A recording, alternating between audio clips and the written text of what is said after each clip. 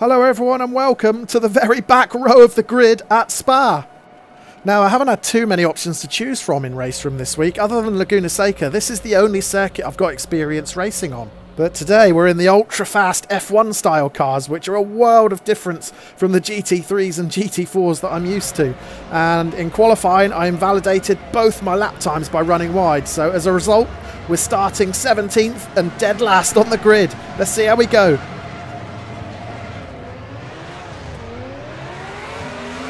Got away pretty sharply there, and already we're going to make back a position, but T1 is going to be tight. And there's a few cars off to the left. I've just got to keep things steady around here. We've got a car on the right looking really out of shape. He might have some damage, so let's give him space. Oh, a bit too much space as I clip the grass, and then we rub tyres as we head into Eau Rouge. Got really tight. Oh, and again, I almost got caught out by the lack of speed of that car, and how I managed to avoid contact there, I don't know. I mean, we had to run wide, so we'll have to take the slowdown penalty, but blimey, that couldn't have been any closer. Oh man, I knew these cars were going to be fast and furious, but I think I've just aged about 5 years within the space of half a lap. That was intense. But right, let's settle down. We're actually in 11th place. We've made 6 places.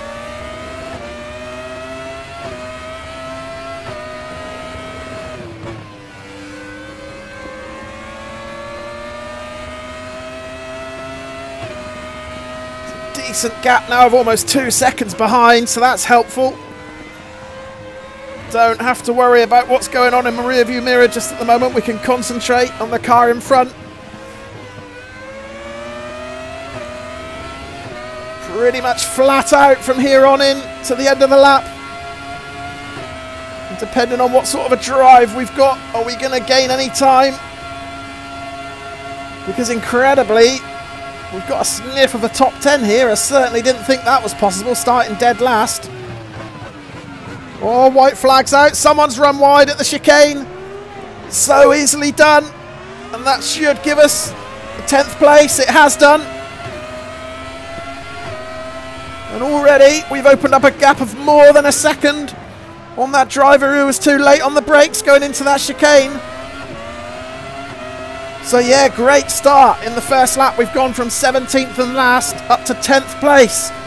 And once we get through Eau Rouge again, we might have chance to have a look at a replay. So yeah, let's begin with the start, and keep your eye on the black car on the inside who's the first to move to the centre of the track. Now he's going to get clipped from behind as he goes over to try and get on the racing line right there, and then 2 other cars are going to follow him into the barrier. We're riding on board with him now, and he gets a similar type of start to me and has to pull out to the centre to get around the car in front. But then he moves over again and he just gets clipped from behind. And that's 3 cars going out, which we were able to get around. And then we see the car on the inside of me already missing his front wing from contact in turn 1. And we rub tyres twice, going flat out in Eau Rouge. And then it gets even closer with the car in front who was down on power. And we can see exactly how close it was when we jump back on board with me. This is a different angle. There's the contact with the first car. And again. And then last minute avoiding action, and we rub tyres again. Oh, that could have been so much worse.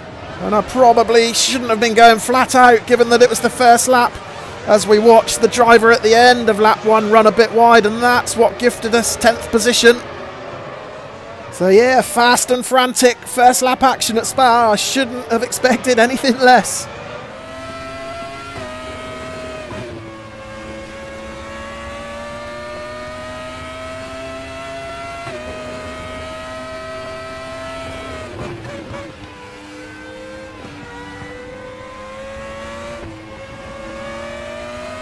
Yellow flag just come out. Can't see any reason why yet. There's no signs of any dust clouds or anything. They're still out. Oh, and there's a car out wide. So yeah, we've gained another position. We're up to 9th now. And we seem to have got a really good drive onto this last section, because we're gaining quickly on the car in 8th. Just need to be careful on the brakes not to outbrake myself. We saw a car do that a lap ago. We've made it through okay, and we're right on the tail of these 2 in front now. A little bit sluggish on the exit to the chicane. But we're with them. Oh, and he's lost all drive coming out of turn 1. And we've breezed past him. I don't know what happened there, but we're up to 8th.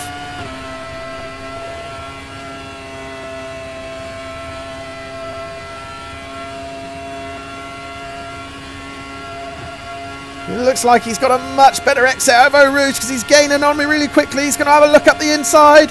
I'm going to have to leave him a bit of space here. Oh, I was expecting to see him come around me, but he thought better of it. Can't say I'm not relieved. Oh, and it looks like 2 cars now behind me battling, so that might work for me. If they're going to slow each other down, I might be able to edge ahead and get a little bit more breathing room. At least I hope so.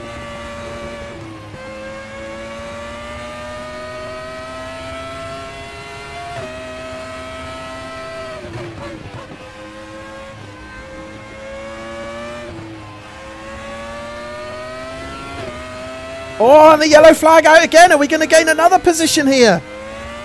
There's a cloud of dust on the left, but I can't see any cars. Green is back out, so I think the drivers in front just might have swapped positions. Someone might have just run a little bit wide. But I need to keep one eye on my rearview mirror as we come up to this chicane because I'm not confident braking into here. And there might be a move on me. There is, up the inside by 2 cars. Are we going to lose 2 positions on the same turn? No, we've only lost 1. But I think the driver who did pass me, Lewis, he was 2 cars back. He might have passed both of us in one go. Okay, let's go back and check out the replays and see exactly how we made up those positions. And we're going to start with the yellow flag incident from a couple of laps ago. Keep your eye on this black car in front. He's going to run a little bit wide out of this turn and clip the wall. Comes back into the track, makes big contact with the car behind him. And another car also gets involved. Both of those guys were able to rejoin pretty quickly, but we did gain 1 position. And then T1, and I'm not quite sure what caused the car in front of me to slow down. There was no contact. He didn't run wide, but maybe he just missed his gear shift or something. But that gifted us another place, which I was able to hold on to until the end of the lap, when Lewis made this incredibly brave move in between both of us on the final chicane. Watch it from his onboard. He pulled this off to perfection. Brakes early, so he's in complete control, spots the gap and threads it through with no room to spare. A fantastic pass.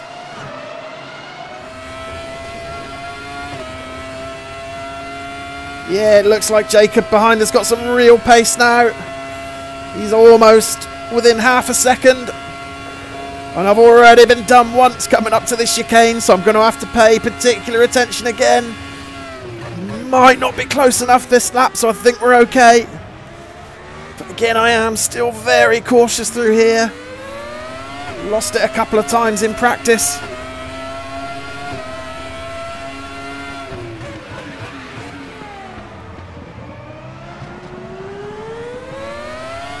And actually we've opened up a bit of a gap on Jakob now. It's 1.5 seconds. So he obviously struggled through that chicane too. And we've got a bit of breathing room again.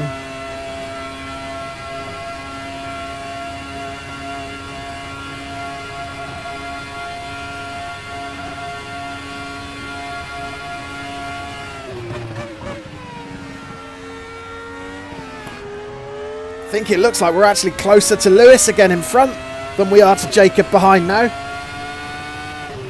So this is looking a much better lap for us.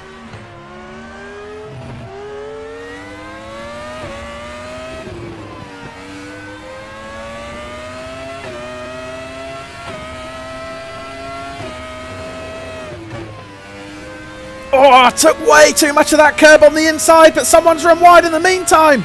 And Jacob's right behind us after that mistake by me. He's on the outside. Oh, and I've locked up. And there's contact. Oh, no. I got completely out of shape there. Jacob's rejoined in front of me. Oh, and I don't particularly want to go around him because I caused the contact. But it looks like he's picked up damage. Oh, that was my fault. Yeah, looking at the replay, I made a right mess of this turn, clipped the curb, which cost me a lot of speed. It brought Jakob right up behind, and he makes a move around the outside. And as a result, I've got to commit to an unfamiliar line, and I completely missed my braking point, and that's a poor mistake. And it's cost poor Jakob. Let's look at it from his view, and this is where he gained all the time as I made that mistake. But I wish I'd kept to the racing line and invited him up the inside, because I used the bridge and the start of the curb as my braking point, and being on that inside line with Jakob to the left of me, it completely threw me. And I got my braking point perspectives all wrong. So yeah, I definitely owe Jakob a very big apology for that one.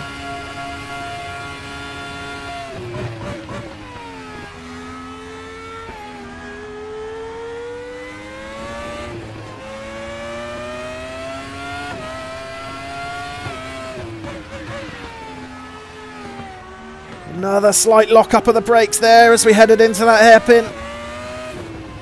That's going to let Prutzy get another couple of tenths of a second closer.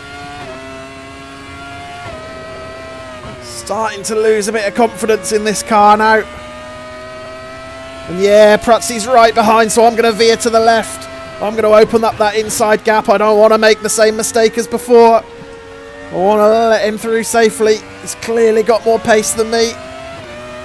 But yeah, that's exactly what I should have done with Jakob a couple of laps ago. Certainly learnt from that mistake. And although I said Prutzy had a bit of pace on me, we're actually sticking with him here. I know we're in his draft, but he hasn't gapped us at all.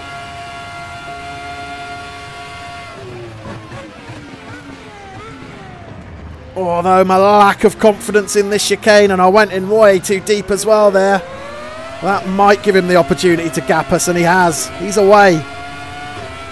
But yeah, let's look at the replay of Prutzy's pass, and I really wish that Jakob had done the same thing here and gone for the move up the inside instead, because it just allowed me to drift over to the outside. I kept my bearings, I knew where my braking point was, and I was able to confidently make the corner while letting him through.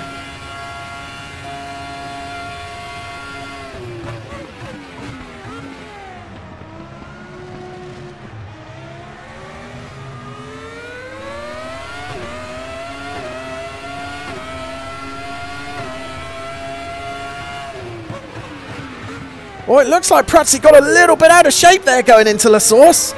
And we've gained a lot of time on him. The gap's down to almost a second. But I'm pretty sure this is going to be the last lap, so I think we'll probably be relying on him to make another mistake if we're going to get any closer than this. D-car behind, still a second and a half back. So all okay there for the minute. Let's just concentrate on Prutzy ahead. Trying to stick with him just in case there's another mistake. Oh, I'm getting a little bit out of shape there. Oh, and another lock up with the tyres. Prutzy missed the apex there and ran really wide, but my corner was no better. So we won't have gained any time. My exit there wasn't that great either. Oh, and a bit too much of the curb on the inside again. We're getting really ragged now. Really ragged. Oh, and that's invited D-car behind right onto Matteo. Where's he come from? He's really capitalised on my messy few corners, and he's right behind now, so we've got to be worried about D-car rather than what's going on in front of us. I want to try and hold on to this 9th position if I can. Oh, but all of a sudden he's dropped right off. I don't think he crashed, so I suspect he might have run out of fuel. Because, yeah, he's more than 7 seconds back now all of a sudden. So I just need to get around this chicane in one piece. And we certainly didn't do it confidently, but we did it. And we will cross the line in 9th place. So, yeah, pretty hard fought race, that one. And although I'm happy with a 9th place finish, I've got to admit it's a tainted 9th place after I made that mistake that put Jakob out of the race. But what does it mean for my stats? Well, despite that pretty awful error, we've actually gained some reputation and rating a little bit of an increase. So we're just about keeping it above that 1600 mark. And moving on to the final results, and the winner, Jason Lecar, was in an absolute class of his own in this race. A fastest lap of 1:43.5. Now that's about 4 seconds quicker than what I was doing in free practice with the DRS available at every opportunity. So that's an amazing time. And as for poor old Jakob, there he is down in 13th place. And yeah, on the off chance that he ever watches this video, I feel I need to apologise for that one again, because that was a very basic mistake from me, missing my braking point and crashing into him. But I've just got to dust myself down and learn from the mistakes and move on to the next one. Cheers guys, see you soon.